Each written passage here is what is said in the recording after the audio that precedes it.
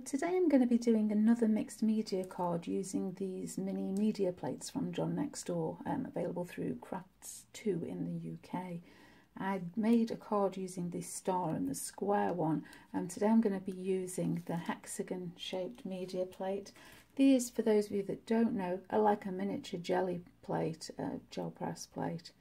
They can be used in a similar way to stamps, and in the previous card I used a stamp platform, and today I'm just going to be using an acrylic block.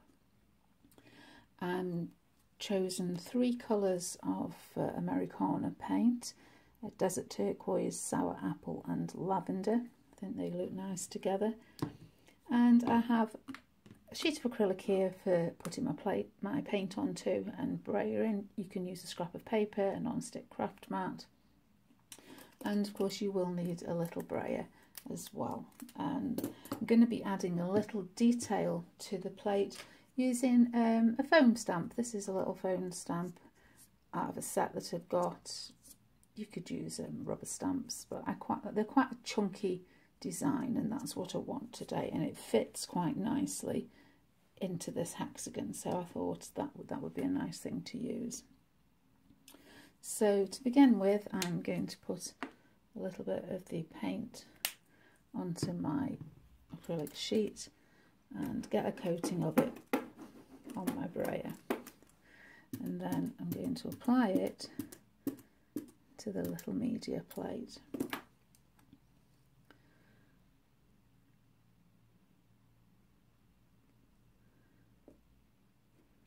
And press like so.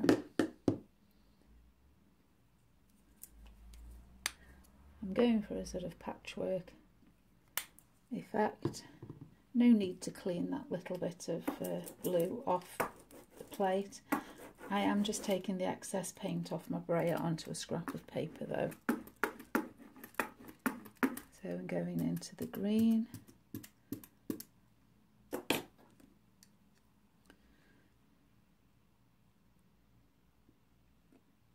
And just pressing as you would with a stamp. I'm going to take the purple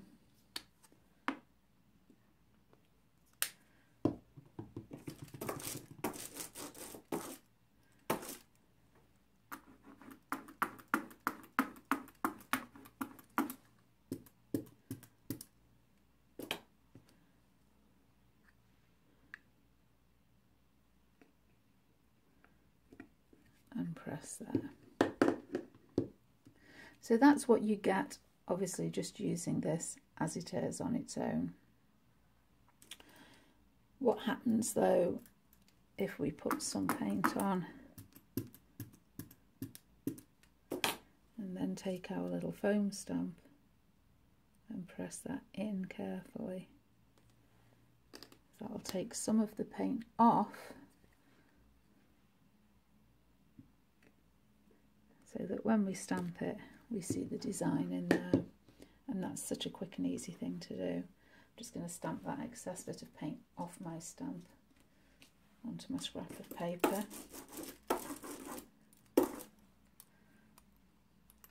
and I'm going to go back into my blue paint.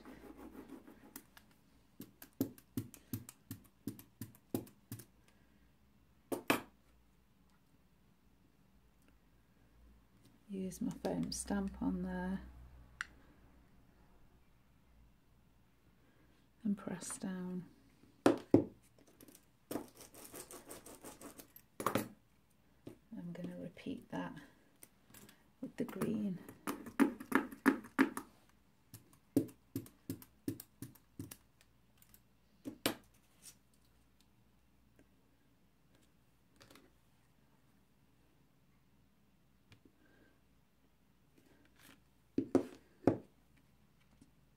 It looks a really fun and effective thing to do.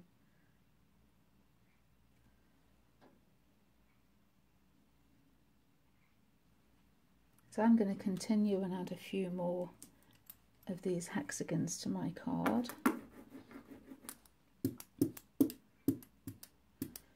Some of them plain, some of them patterned.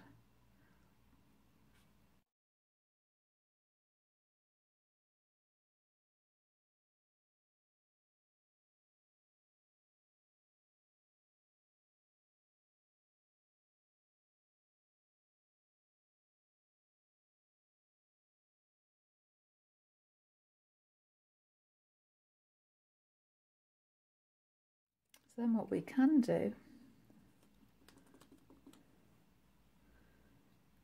is go in with our stamp into some of the white space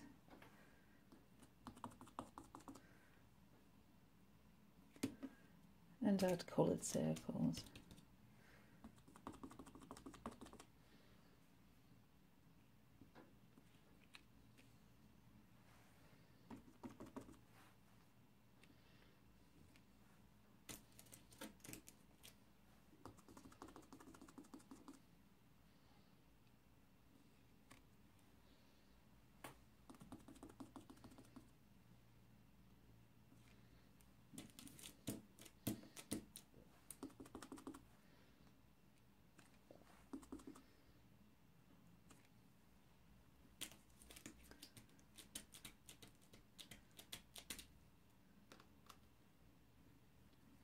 And I think we just need to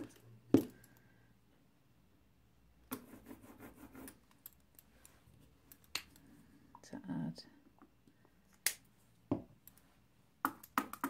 some partial hexagons just there up at the top, just to finish that off.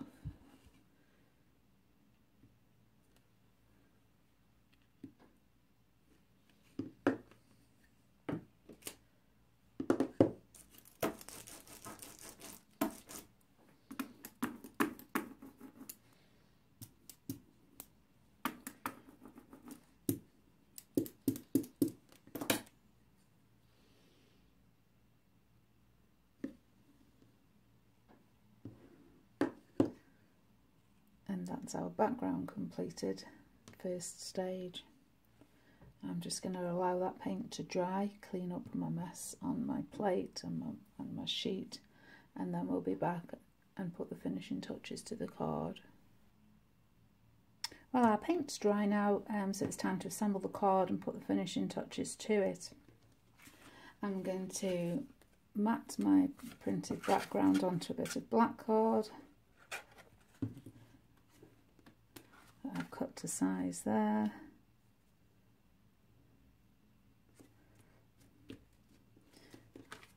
And then just attach that to my card front.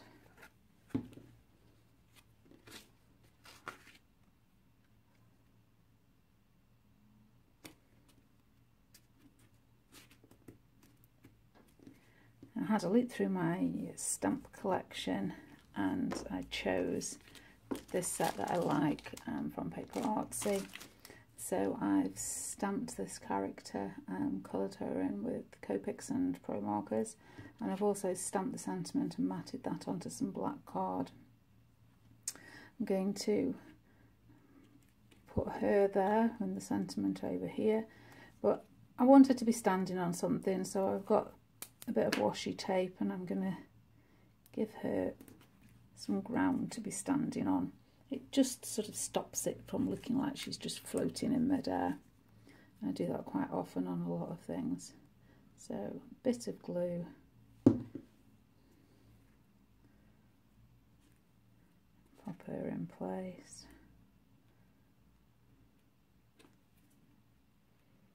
Just press her down a minute.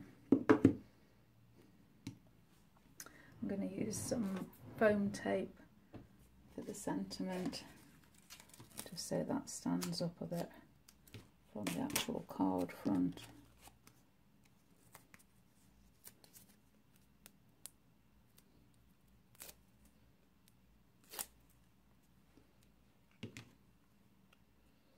And I'm just going to put that one there. And there we have our finished card. Again, a fun way to create a background, and for those of you that think that you can't do mixed media, you can. It's really easy. I shall put a list of what I've used in the description below.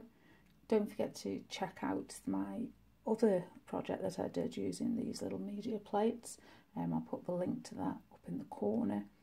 And if you enjoyed this video, please subscribe if you haven't already, and then you won't miss any more from me. And so thanks for watching. Bye.